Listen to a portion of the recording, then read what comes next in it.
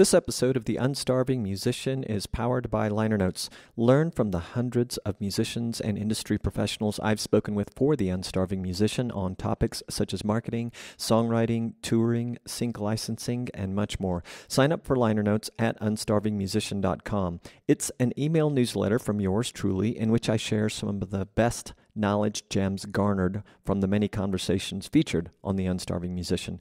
You'll also be privy to the latest podcast episodes and liner notes subscriber exclusives. Sign up at unstarvingmusician.com. It's free and you can unsubscribe at any time.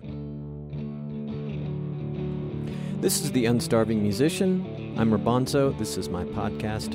It features conversations with independent music artists and industry professionals with relevant special topic episodes featuring yours truly, all intended to help independent music artists better understand the marketing, business, and creative processes that empower us to do more of what we love, make music. That was pretty close. You guys who listen often know I'm always trying to nail that little spot where I say, make music, right in the pause of the guitar. Anyway, I almost got there. If you love what I do here on The Unstarving Musician, by the way, please consider supporting us. You can support The Unstarving Musician in many ways. You can follow us on your favorite podcast app. You can share the podcast with a friend. You can leave us a review on Apple Podcasts, or you can visit unstarvingmusician.com/crowd sponsor or the show notes for this episode to learn the many other ways of offering your support, and I appreciate it. So yes, welcome to another episode, and thank you for tuning in. How are things in your world? Are you happy? Are you feeling creative today? In any case, I hope this episode makes things better or even better, whichever feels applicable. I'm playing a house concert in a beautiful amphitheater tomorrow. I'm looking forward to meeting the host of the house concert. It's going to feature two bands, including my blues ensemble, Lluvia Azul, and an open jam of locals. It's all happening in the town of San Miguel de Allende, or San Miguel as I call it. That town apparently has quite a scene of blues players, so it should be really fun. This is a rewind episode and features author and music journalist Zack O'Malley Greenburg. What is a rewind episode, you may ask? It is an abridged version of a prior episode intended to hone in on something I found particularly interesting and worthy of repackaging. This rewind comes from episode 226 of the podcast. Zack is also the featured guest of episode 149. He writes a great deal about music business within the hip-hop celebrity world. He says in the introduction of his forthcoming book, We Are All Musicians Now, that artists are canaries in the coal mine of modern business, experiencing seismic tech disruptions years before those in other industries. In this rewind edition of our conversation, Zack and I discuss the relationship between indie artists and fans, the rise of superfans, NFTs, teachings from hip-hop, and the rising significance of intellectual property. While NFTs and intellectual property may seem a bit esoteric in the world of independent music, Zack relates them to not only independent music, but the possible futures of music and art. See the show notes for links to Zack's prior appearances on the podcast, or simply visit unstarvingmusician.com and search for Zack O'Malley Greenburg. And now, here is the rewind version of my conversation with Zack O'Malley Greenburg.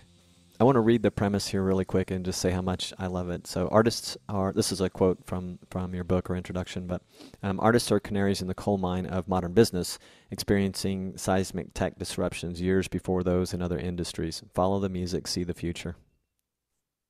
That's it. Super nice. How do you think this relates to, you write about the super successful artists, but I know you know their stories in the beginning too, but how does this relate? How can the indie musician that's still on the cusp of or trying to get to that point of making a decent living with their music, how did they wrap their endeavors into this theme and what you're going to be writing? Yeah. So, well, that brings me to the chapter that I'm currently working on, which is all about superfans.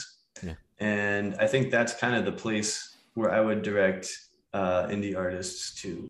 And I think that's one of the really fun things about writing this book is I can kind of dig down a little bit more into some of the stuff that would be more relevant to indie artists as opposed to, writing a book about Michael Jackson or Jay-Z. It's like, okay, cool. If you're, if you have the musical gifts of Michael Jackson or the business acumen of Jay-Z, or, but like you can't really teach. You can't necessarily like teach that so easily. So some of it maybe you're born with it. But I think certainly with accumulating super fans, that's a thing that any up and coming artist, any indie artist can really focus on, and also like any business. But that's a whole different thing. I think that one of my favorite stories that I've gotten from interviewing artists for this book is from Amanda Palmer of Dresden Dolls. She went independent, set all kinds of records on Kickstarter, went over to Patreon, so she's sort of like poster child for, super fans, right? I mean, and Patreon, her whole career. Yeah. Patreon. I mean, Patreon that's what it's all about. And so I was interviewing her and, she called in from New Zealand, where she's been since her tour stopped in Wellington, like a year and a half ago. She just kind of decided to stay. She likes it there. But yeah, she said, I hate the word super fan. I said, what do you mean? She said, it suggests sort of like that you're on a different level from your audience. And she said, the thing that really gets people interested and wants, makes them sort of want to stick around and become patrons is this idea of sort of a peer-to-peer relationship. If you have that, people will support you, to the ends of the earth. I mean, in her case, all the way to New Zealand. And, when her tour kind of went kaput because of COVID, and, she was stuck on the other side of the planet, solo parenting her little kid, and couldn't really record and release music in the way that she wanted to. Her super fans came through and continued to support her. And, she started a podcast and did a bunch of other things that were a little more conducive to the time that she had available. But she said, my super fans really saved my life. I mean, in a world without universal basic income and stuff like that, I mean, there's no safety net. Especially not for independents like her, artists. Exactly. Yeah. Exactly. And so, one of the points that I'm making in this chapter is that for an indie act, super fans can be your UBI, right? I mean, they can, once you kind of cultivate that one-to-one peer-to-peer relationship, and you begin to form this base, and, it's not gonna, it may not be enough to buy that house that you always wanted to, but it could get to the point where it's enough to pay your rent and give you sort of like some security so that you could go off and maybe take some more risks, to take some big swings that could eventually get you to where you want to be. Yeah. And, I've actually spoken to an artist here on the podcast. Her name's Shannon Curtis, and I call her the house concert queen. She's made her living on recording annually, making a new record annually and then going out on the road and doing house concerts, which obviously proved interesting with COVID. But right. She and her partner really detest the word fans in general, and I'm sure super fans are they super detest it. It's because, I guess, in a similar way to Amanda, and said differently, they look at them all as just supporters, and I can totally see that. I mean, when you're building an audience or have an audience and they're moving you along, like the story you just told about Amanda Palmer, that's really what they are. But hey, man, conceptually, I think it works really well as Superfan because it sort of defines a point for us all that are trying to understand how you get a beachhead on your audience, right? Yeah, absolutely. I mean, and it's what's the saying? All you need is 1,000 true fans of whatever it is. I mean, if you have 1,000 fans that are willing to pay you, I don't know, I mean, $5 a month to produce whatever it is that you produce, you can probably get by, depending on a number of things in your situation, and but where you live, maybe not in certain. Maybe not in New York so easily, or maybe not if you have family, but there's a if you get to 1,000 true believers, a lot starts to become possible. And then, on top of that, ideally you're growing it. And that's the beauty of the superfan economy, is that, every superfan you create is also an advocate. They're kind of a Johnny Appleseed going around and spreading the I'm mixing all my metaphors here, but Johnny Appleseed spreading the gospel. But you get the idea. It's like at some point, they're like your street team. Exactly. They're out there, getting you new super fans, and then it starts to just build on itself, and that's how you start to build something like Amanda Palmer or Hanson or some of these other acts have. Do you feel like the rise of the superfan happened or really got illuminated with Patreon, or how do you see it as having happened? Well, I think it was always there, right? I think Patreon just tapped into something really, really huge. I also think that there, sort of in our new internet economy, the web 1.0, 2.0, 3.0, wherever we are in all these different iterations, it has enabled people, acts, bands, but also all kinds of creators with small-ish audiences, but like big enough to survive around the world, to kind of stitch that together regardless of location. So, let's say somebody like, I don't know. Amanda Palmer does have a pretty big audience at this point, so maybe she's not a good example, but there acts out there who have 1,000 true fans, let's say, but there might be 50 in New York and 50 in Stockholm and 50 in Beijing and 50 in Johannesburg, and you can't get them all to come to a show. And even if you go to all those different towns, obviously travel and you're playing shows in front of maybe only 10 of those 50 people can make it. It just doesn't work from a touring perspective. It probably doesn't work from like a record deal perspective. But if they're all willing to pay you $5 a month, it doesn't really matter where they are. Now that we have that connectivity, I think that it kind of enables this middle class of musicians to really rise up and to be able to have sustainable businesses in a way that wasn't possible before we had, before everybody was online. And I think a lot of musicians, independent musicians, are at all levels are curious about NFTs. How does your book tackle or how do you anticipate tackling the subject right now? Well, the first thing I wrote about NFTs was how I thought that the Once Upon a Time in Shaolin, the Wu-Tang album, was actually the first NFT. And of course, it was a very physical thing. So in that way, it's different from an NFT. But the idea of a one-of-one album, talk about limited edition, there's only one. And I actually broke the story of that album's existence for Forbes back in, I think it was 2014. Okay. And it was this whole crazy process where I was contacted by the producer of the album. And I didn't know, I'd never heard of the guy. And it was from this weird email address. And I thought it was some kind of scam. And, what a crazy idea. He's like, we've had the secret Wu-Tang album that we've been recording for 6 years, and it's in a vault in Morocco. And it was so wild that I concluded it would have been very hard to make up. And so I kind of kept going down that rabbit hole, ended up out in Marrakesh, like listening to the album and, like seeing how they had produced the physical casing of it and all this stuff and really becoming immersed in it. And then, of course, the album kind of took on a life of its own, got bought by the pharma villain, Martin Shkreli, got seized by the government when he went to jail, sold, ended up in the hands of a DAO, so it's, I think that the idea of creating that one-of-one album, they wanted to re-elevate music to the level of fine art, or sculpture, something like that. I think really in the process, they predicted NFTs, Nipsey Hussle also did that. Maybe even better example was his $100 mixtape that he only made 1,000 copies of. That's a limited edition. It's like, that's an NFT drop, Mm-hmm.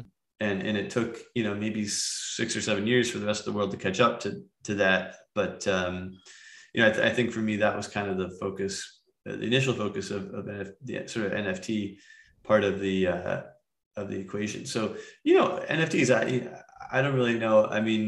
Where we're going with that, it seems like we're moving toward, a long-term play being something like the NFT as a certificate of authenticity for a physical work, right? Like, yes, this is really only one of 1,000 Nipsey Hussle mixtapes. And, you know, you can have the real thing and you can have the certificate that you could post online.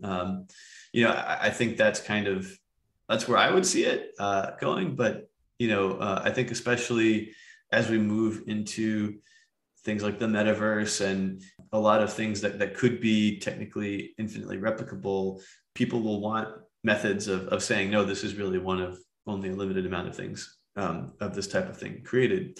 And I think that's kind of where the technology of NFTs is going to be most popular. And it sounds like there's some really interesting lessons then in the history that you presented just now and that you'll present in the book for NFTs and the whole idea for the small independent musician as well, whether or not they explore actual NFTs or what we're calling NFTs now and all that's behind that, both time and cost and all those things. But sounds like some great lessons. Yeah, for sure.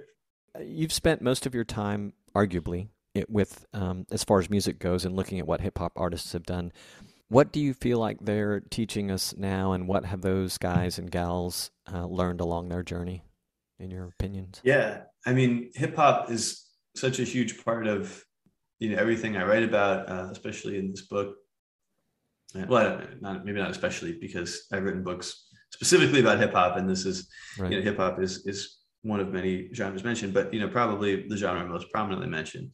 And I think the lessons are really, you know, when you look at hip hop coming up out of the South Bronx in the 70s, you know, and then into sort of like the commercial adoption of hip hop and, you know, throughout the 80s and 90s, a lot of the entrepreneurship that happened in hip hop was sort of by necessity.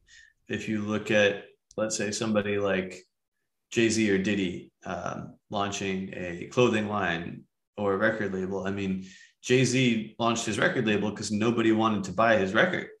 They thought it was too dangerous, or, you know, there are all kinds of things that people say when they're not wanting to say what they really mean. When you're looking at institutionalized racism, all kinds of prejudice that Jay-Z had to overcome, you know, in selling his music.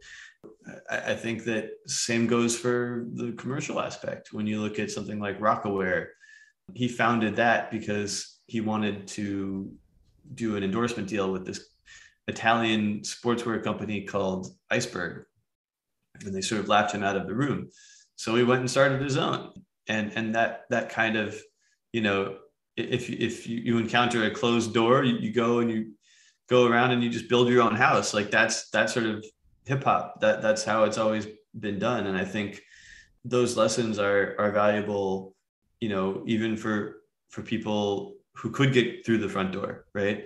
It turns out that the idea of ownership, the idea of, you know, creating your own whatever is ultimately a lot more satisfying and valuable than sort of doing it the old way. So there's a great saying that I hear a lot of the pioneers of hip hop say, which is, we didn't invent anything, we reinvented everything. And I really love that saying. And I think their point was, you know, there are all these, you know, the spoken word has been a thing for a really long time, you know, beats obviously have been a thing for a really long time, and you sort of put it all together, but you create something new, you create something totally novel and you know, a movement in its own right. And, you know, I think that's definitely been one of the lessons of hip hop. Interesting. One last thing I wanted to ask about, and then if there's any like kind of closing things you were hoping to talk about, let me know. But intellectual property, intellectual property, why is that? Why are the lessons, or what are the lessons that you're honing in on, or what do you think they should be right now, where these worlds collide, business and art and so forth? Yeah, I think that just as we move into a world where everything is online, and not only just in the way that you would go on a computer and you know, check your email or read the news, but, you know, this idea of immersive online experiences, the metaverse, stuff like that. I mean, what is it but intellectual property, right? You know, ideas are the new currency. Not that they weren't always valuable, but I think they're just extra valuable. And especially in the world that we're living in, where anything unique is more and more valuable than it was a couple of years ago due to a number of factors, from inflation to just sort of the general direction of the economy. I mean, you look at baseball cards and sneakers and homes and raw materials, used cars, everything that is, I mean, I guess used cars aren't even that unique, but anything that is finite and, is going up in value. And so I think it stands to reason that intellectual property, above all, is the most unique. I mean, we've been talking about NFTs and, limited edition releases and stuff like that, but the value of a unique idea, it's a one of one. And I think that, that people, creators who have those unique ideas, those unique concepts and creations, just need to find ways to protect that, because ultimately I think that's going to be the most valuable thing out there. If you do not yet have a website for your music, check out Bandzoogle. It was created to help musicians and bands build their website and manage direct-to-fan marketing and sales. Bandzoogle features amazing design options, a commission-free store to sell merch, music, tickets, and you get detailed fan data. And there's more. Try it free at bandzoogle.com. Use the promo code ROBONZO, that's ROBONZO, to get 15% off your first year. You've been listening to The Unstarving Musician with Robonzo. That's me. Please follow us on Apple Podcasts or wherever you get your podcasts. You can find links and mentions for this episode at unstarvingmusician.com. Thanks again for listening. Peace, gratitude, and a whole lot of love.